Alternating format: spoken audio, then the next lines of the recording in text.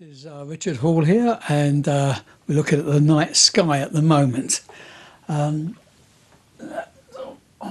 we are. And I've also got Kay with me. Say hello, Kay. Morning now, everybody. And as I said, we're going to be looking at the night sky. We're just in a changeover period now. It's looking at the night sky. We're just the spring stars and rising up of the summer stars at the moment. Okay, but before we get on to that, I should talk to you about some of the special events that we've got coming up at Stonehenge on Friday, December the 22nd, which is actually the time of the summer solstice. We've got a very special presentation called the Star of Bethlehem, which is probably the most famous star of all. But just what was the Star of Bethlehem? Was it a real event? If it was, what was it all about and what actually happened? Well, it might be some few things that are going to surprise you, actually. So if you come along, we start, the time is 7:30 p.m. start time. You do need to book in, don't you, Kay? Yes, you do. Yeah, you can either book in directly from going from our website into the Zola booking system, or you can go to Event Finder and book in that way. Yeah. Whichever way you're most comfortable with. So we're going to take you through the greatest of legend and go from all different transcripts and information from around the world recorded by different people to work out exactly what that star was and so on. I was watching a program yesterday which was actually talking about the crucifixion and the scientific evidence, but one of the interesting comments from one of the archaeologists there is there very rarely is there smoke without fire, and there most certainly was a person called Jesus who was active. Yeah, and crucified, Yeah, one can argue different other bits and pieces, but I think you'll find that was. With most legends, isn't there? If you go backwards in time, kernel of truth. Ulysses and all these different characters, you find that they were real characters. You know? We're not in the process of debunking people's beliefs out there. No. We are in the process of trying to help people see around and through and into some of the things. And I know myself, in studying all this, I found it a very fascinating subject. So that's the Star of Bethlehem coming up on Friday, December the 22nd, just at the right time before Christmas and on the day of the summer solstice. And we'll be telling you about the solstice as well, okay? Yes. Right, so that's what we've got coming up then. Okay. Let's have a look at the night sky. Well, we're going to start by just taking a step backwards and looking at the night sky we looked at earlier in November. And these are the stars that you'll see, I guess, just after sun. Once it begins to get dark, you see the stars begin to come out. And looking north, due north, the first thing you notice, of course, is the Great Square, those 4 stars. And you'll still be able to pick these once it begins to get dark, but by the time it's truly dark, the square is going to be moving over towards the west. And just below the Great Square you came down was M31, which just appears like a hazy patch of light in the sky. You do need a dark sky to see this, but this, of course, was the most distant object you can see with the unaided eye. This, of course, is the great galaxy in Andromeda, and its distance is over 2.5 million light years. So put that in perspective, we're seeing it as it was 2.5 million years ago. And of course, the thing I always love about this is this galaxy is actually part of what we call the local group of galaxies, of which our galaxy is part. But if there was somebody out on a planet around those millions of stars, as it says that it contains 1 trillion stars, and that they were looking down here at Earth, of course they'd be seeing the Earth as it was 2.5 million years ago. So they'd see these ape-like creatures walking around. They certainly wouldn't see... Who seem to have been more advanced than people gave them credit for a long time. That's right, yeah. So that's the great galaxy in Andromeda. I always say Andromeda, isn't it? Andromeda, Is that how it's actually supposed to be addressed? That's there in the early evening. And then just to the right of the Great Square, of course, we have Jupiter. which is the largest planet in the solar system. Of course, whenever we talk about planets, we always imagine things a bit like the Earth, but there's actually different types of planets in the sense that not just that they're different in their environment, but that actually their composition. And in many ways, Jupiter is more like the Sun than it is the Earth. I've just brought up, there's the Earth alongside it to scale. For those who are watching this on TV, you can see it's a pretty awesome object, is Jupiter. And but you know, there's no solid surface on Jupiter, right? It's gas and dust, and you're looking down through the clouds. The white clouds are deeper and the brown clouds are higher, and it's spinning so rapidly on its axis that the whole of the planet has become an oblate shape. But if you were to travel down through Jupiter's clouds below, eventually you will come to an ocean down there, but not an ocean of water, but an ocean of ammonia and methane and so on, under enormous pressures and so on. Yeah, so yeah, it's a weird and wonderful world, and it also sends out. It's got a very powerful magnetic field, and sends out radio bursts and so on. Right? So it's Jupiter we can see in the sky at the moment. Right?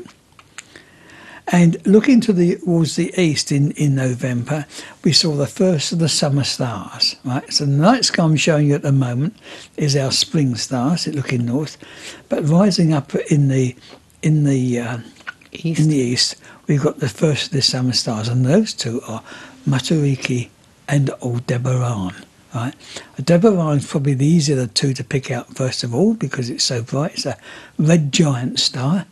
And it's part of a cluster. It lays in front of a cluster of stars called the Hyades. The other one, of course, is Matariki. Right? Now, as we swing forward into the December evening, the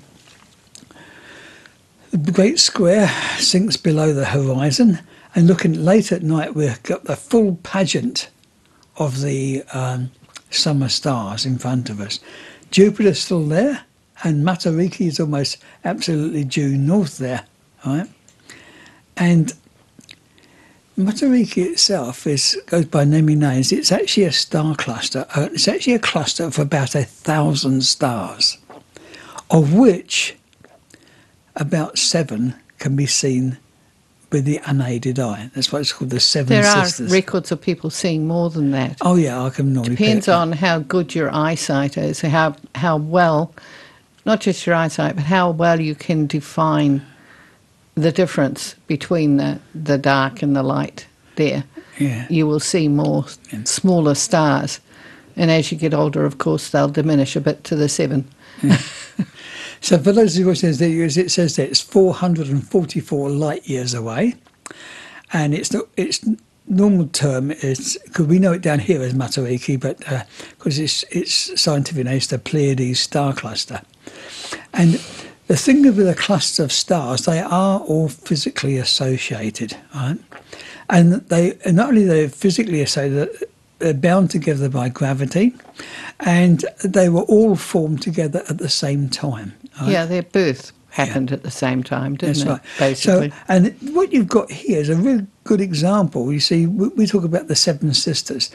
Stars of different masses have different luminosities, and the more massive a star is, the brighter it is, okay? So when we look at the Seven Sisters, the hot blue stars there, we're looking at the giant stars in the cluster. But there's hundreds of stars which can be seen, which might be about the same brightness as our sun, all right?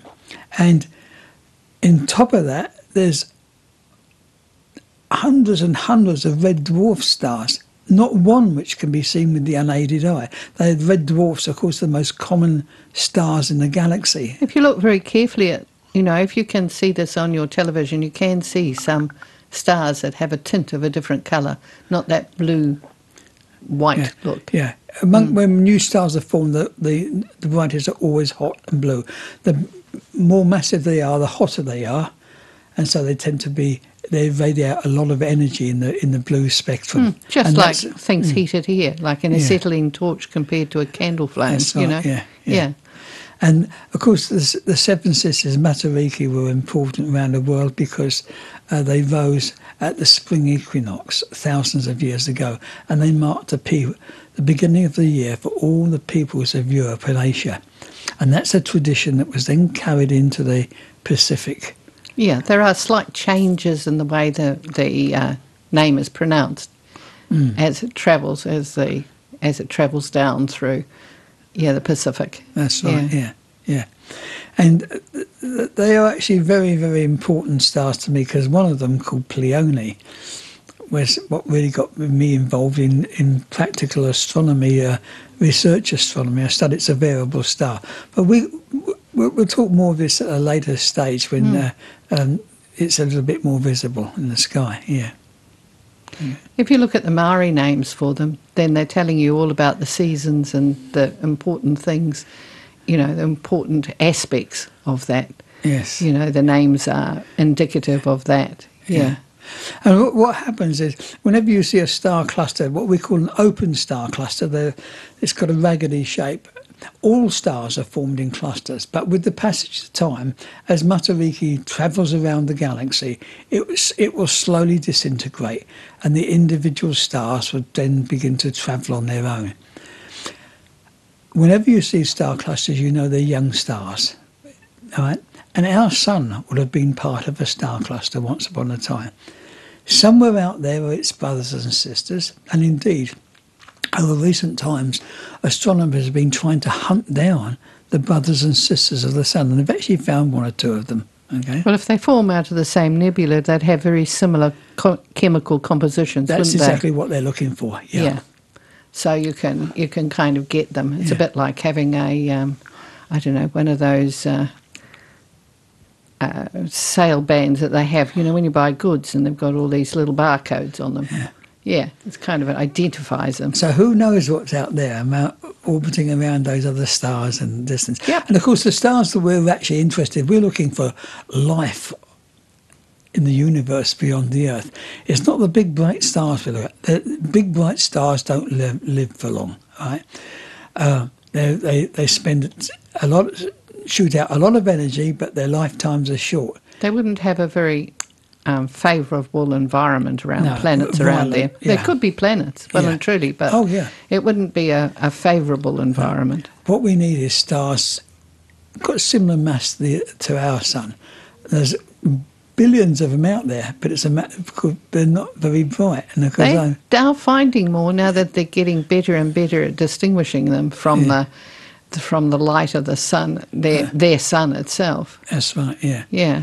So, look, things like the star cluster of Matariki is something we can learn a lot about the nature of different stars and so on by looking at them. Yeah. You learn a lot from the names. If you look at the names and then look at what those names meant to whichever culture you're studying, Greek or Maori or whatever, then you learn a lot about what people were thinking at the time if you bother to look into it. Yeah. And that's the lovely thing about astronomy. It's got two aspects. From the beginning of time, our ancestors have used the stars to understand the cycle of the seasons, to navigate and so on. And the names of the constellations, the names of the stars date back to that period, right? What our ancestors were using a long, long time ago. So you've got that side of it, which is tied into our history, which is then linked to different cultures from around the world. But then you've got the science side of it, which is looking at what's out there in the universe, looking at the stars as suns and the worlds that may be orbiting around them and so on. And when you're looking at ancient cultures, don't discount their science, because their observation was very good. Yes. Extremely good. And our modern stuff is actually based on their observations. Yep, absolutely. Okay. Right, so that's Matariki up there now, but the most dominant constellation in our southern summer skies, which we down here we can call the sign of summer. Indeed, me, who originally came from England, it's the opposite way round the seasons. Orion was the sign of winter. Now, Orion's quite a spectacular constellation, but I'm not going to talk too much about that, because we thought for our last programme of the year, we're doing here, we will spend it just on the constellation of Orion, because everyone knows how to pick Orion out. We're going to be talking about the marvels that's in and around that constellation of Orion. Right? And for you people who are using the asterism, the non-official name, that's the pot. The pot, yeah. Not very dignified name. No, that's right. Okay, so there's the wonderful Orion's up there now. Well, I thought we'd do it off by looking at some of the bright stars in that region. So we can still see Jupiter. Remember, Jupiter's a planet, and it outshines all the other stars in the sky, right? And indeed, the word planet means wandering star. And yeah, because it moves against the background stars. Don't forget, to our ancestors, it looks like a big bright star as it moves around. It does, yeah. But one of the differences is it's so much closer, it doesn't tend to flicker, does it, as much as the stars do. It's not as affected by atmospheric effects as the stars are. Yeah, that's right, yeah. Yes, and so anyway, if we go up Orion's belt, because those three bright stars, the bottom of the pot is what Kay was calling it, all right? And if you go in a straight line upwards to the right, travelling towards the east, you will come to the brightest star in the sky, right? The only thing that outshines this are the planets. That's Takarua. Takarua. Yeah. It's the star Sirius. Yeah. That's right. As people, which means a searing one, right? Searingly hot, okay? And there's a photograph of it taken from Earth. Its distance is 8.6 light years.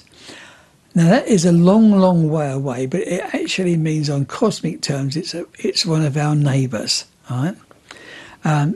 It's somewhat bigger and brighter than the Sun. It's 25 times brighter than our Sun. It's a white-hot star.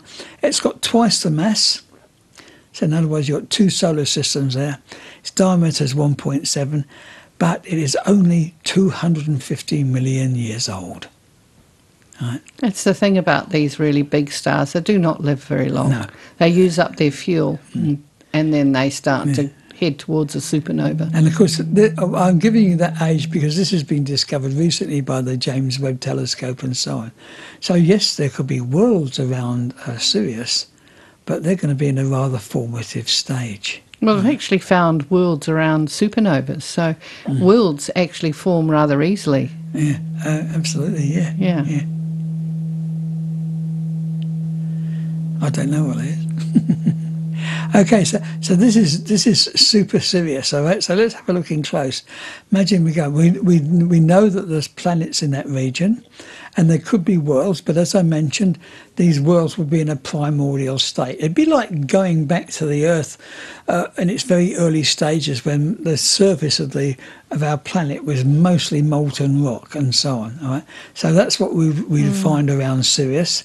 But of course, the amazing thing about Sirius, as they discovered, it's not a single star like our Sun, but it's a binary star. It's got a companion.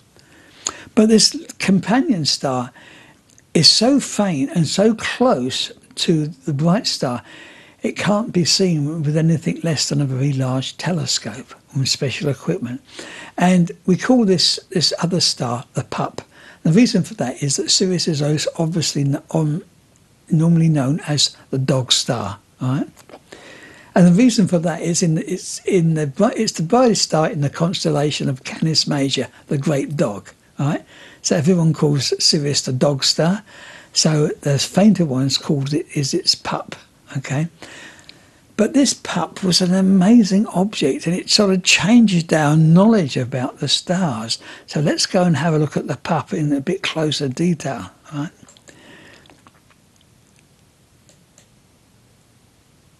Doesn't wonder. It doesn't want to, does it? No. We've just brought it up now.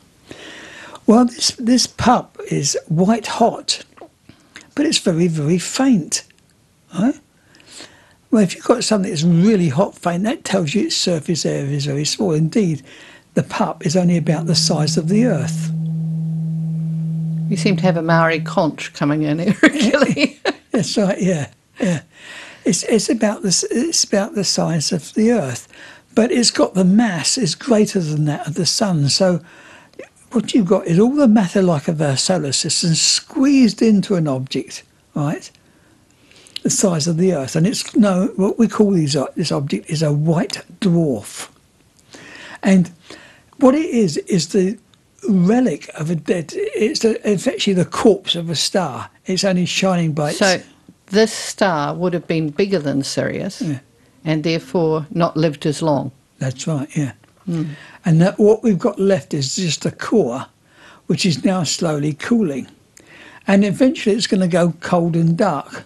But don't imagine landing on it, because if you've got the mass of something the size of the sun squashed into the volume of the Earth, well, if you landed on the surface, that you'd find yourself weighing something in the region, I don't know, 10,000 tons is how much you would weigh, and yes, you'd quickly be squashed on the surface, flattened over the area the size of a football field. Okay. So not a good idea. No. But you would end up with, you've got carbon there, haven't you? Isn't it true you could end up with diamond specks? Absolutely. It's turning... Just diamonds you can't mine. It's turning into a diamond the size of the Earth. That's just it. Yeah. It's white hot at the moment, but it is turning into a gigantic diamond. You can only look at this diamond in the sky, I'll though. never be able to go and get it. No, that's right. So that's the white dwarf, okay? Now, as Kay just mentioned, because it's a binary system and essentially the pup is a corpse, it means that originally it must have been bigger and brighter than its companion, and because of its greater mass has evolved rapidly. So if you could step back a few millions of years, okay, you'd find that, yes, there was a big, brilliant red star in the sky. So it would have started off as a hot blue star, bigger and brighter than Sirius, so it would have been an awesomely bright star in the sky. Then that star, as it's aged, has expanded into a red giant, so this star would have then gone red and increased in brightness, and then it would have blasted all its outer layers away until all you got left is the white dwarf. Right? Now, we can't see all these things, of course, but the lovely thing is that when we peer out into space, we can go from different places and we can see all these different stages that are occurring. Yeah, and that stuff that it's blasted off will probably eventually become the raw material for another star. Absolutely, yes. And that's how you can tell the difference between the two stars, because the chemical composition has changed. That's right, yeah. Yeah. And that's important as well, because what these stars are doing is creating elements. So as the universe gets older, the heavy elements, gold and all that sort of thing, become more common. Yeah, gold's in a supernova, created in a supernova, isn't it? That's right, yeah. That's why it's rare, because supernova are rare, yeah. So everything we have on the Earth has got this link to something out there. Okay, so now we've just turned round to the south now, all right, and we've got the Southern Cross laying on its side. This is just after midnight, looking out there. And looking to the south, we've got the second brightest star in the sky, and that star is Canopus up there, all right. Again, dead easy to pick, it's so bright. You know what I find fascinating about this one? Canopus was a really important navigational star, especially for Maori who were coming to New Zealand, because when it was close to the horizon, it marked the Hawke's Bay region, where the Takitimu canoe came in. But also, if you go out in a spaceship, you have to lock on to 3 objects in order to be able to navigate, and one of them's Canopus. Yeah. So it's still keeping its navigational importance right up to our time as well. The only difference is, of course, in astronomy, a lot of astronomy has been written in the Northern Hemisphere, and you can't see Canopus from the Northern Hemisphere. I know, but the important people can see it. Of course they can. Well, let's have a look at Canopus then. Okay, it's the second brightest star in the sky, right? But the thing is, it's 313 light years away. Now, remember, Sirius was just over 8 light years away. So this tells you that Canopus must... To be the second brightest star in the sky at 313 light years, it must be a pretty luminous star. And indeed it is. It's 13,600 times brighter than the sun. Canopus was 25. The other one was 25, wasn't it? So, yeah. Yeah. Yeah, and it's got a diameter of 65 times that of our sun.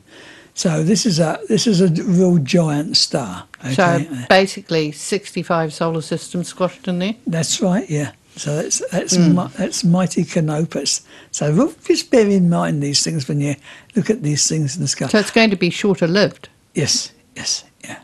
And it's of such a mass that when this one goes, it will turn supernova. Yeah. It would be a very violent end when this star How far goes. away is it? What did we say? 300 and I think 300. That's pretty close for such a big boom. Yeah. Yes, it is. Yep. Okay, so there's Canopus there. And also looking south, we've got the third brightest star in the sky. It's Alpha Centauri. This is kind of the opposite. Yeah. Well, this is the thing is, when you're looking at stars out there, you don't know whether a star is bright because it's intrinsically bright or it's bright because it's closer to us. In the case of Alpha Centauri, it's because it's closer to us. It's the nearest star system beyond the solar system. That's Alpha Centauri. And it's one of the two pointer stars that follow the Southern Cross around the sky. A little bit of a clue is in the colour, isn't it? Yeah. It's got a sort of yellowy white colour, yeah. But then Canopus is as well. It's gradually turning into a red giant, yeah. Yeah. But the fascinating thing is that when we do look at Alpha Centauri, we discover there's two suns there, both very similar to our sun. But so if you lived on the Alpha Centauri system, you wouldn't have one sun, you'd have two. And they orbit around each other in a period of 79 years. And the distance between those two stars varies. The orbits are elliptical between like the distance between the sun and Jupiter and the sun and Neptune. It's distance, yeah. Would it ever get dark on a world? Oh, yeah, because sometimes you'd have two suns in the sky. Would there be times when you didn't have any suns? It'd be a little bit difficult, yeah. Yeah, you'd always have some light, Yeah, wouldn't no, you? yes, there would be, because if you had them both in the daytime sky, at night you'd turn away from them and That's so on. right, so you could have dark. Yeah. But your climate with the two suns would be quite interesting, I would think. Yeah. Yeah. Warm to hot. That's right, yeah. Okay. Well, Alpha Centauri A, the brighter of the two, is 50% brighter than the sun. Its mass is 1.1. Alpha Centauri B, the smaller of the two stars, is half the luminosity of the sun. But both of them are so similar to our sun, and both of them have planets. Both of them will be capable of supporting life out there. Okay? And indeed, we do know there's planets around these stars. Well, they might all be barren worlds like the moon, like we've shown here, but there's always that possibility that life may exist out there as well. And of course, this is the fascinating thing at the moment. We're just getting to the point where we begin to discover such things. Yeah, they'd have planets that were a bit closer to their suns, wouldn't they? Because some of the outer ones would get biffed off, get thrown out. Yeah. That's right, yeah. Well, but the thing is that Alpha Centauri is not a double star, it's a triple star. And there is another star which is very, very faint, can't even be seen with the unaided eye. It's the nearest star beyond the solar system, that is Proxima Centauri. Right? And here, for those of you who look at, you'll see an artist's impression of one of the worlds which we know are orbiting around Proxima. And you can see the other two bright stars in the distance there. It's quite a distance off from the other two, though, isn't it? That's right, yeah. Now, Proxima, the nearest star, it's 4.24 light years away, and its brightness is 1/18,000th, that 18,000th, that of the sun. Look at all those flares. Yeah. Well, it is. It undergoes enormous eruptions, but it's very, very faint. But it's one of the most common type of stars in the galaxy, right? So it's not much bigger than a planet, about the size of Jupiter, something like that, more massive than Jupiter. It generates its own energy. It's just a lot denser. And suffers from flares and eruptions. Yeah. And we know there's planets around it. But, hey, we know one of them they call another Earth because it's about the same distance. If it was a stable star, it would have about the same amount of energy coming to it as the Earth does, and it's an Earth-sized planet. But of course, with the eruptions from Proxima, you get blasted, wouldn't you? Its atmosphere is probably blasted into space. I mean, the northern lights on that planet would be quite amazing. And if you were standing on the surface of that planet, and look at see we can see a big flare in the picture on here. You can see the two bright stars, Alpha, the two Alpha stars, A and B there, and also you see our sun in the sky. And there it is there. That's what our sun would look like from there. It's and part of Cassiopeia, isn't it? It's part of the constellation of Cassiopeia. The W. W is just to the right. That's right, yeah. Anyway, I've got to shut up now because we won't finish off. Just to briefly mention, if you want to follow up more of these things in the night sky, we do regular star treks. You have to phone up Kay and book in, and we can take you around the heavens and pick all these stars out. You can email me, though. The email is on the web page as well. So at the moment, we're open Wednesday to Sunday from 10 a.m. to 4 p.m. But you can also book guided tours or star evenings at any time, but you have to book those, all right? Yeah. And one final reminder, don't forget the Star of Bethlehem on December the 22nd. Phone up Kay and book. A fascinating story. Catch you in a couple of weeks, folks. Bye. definitely.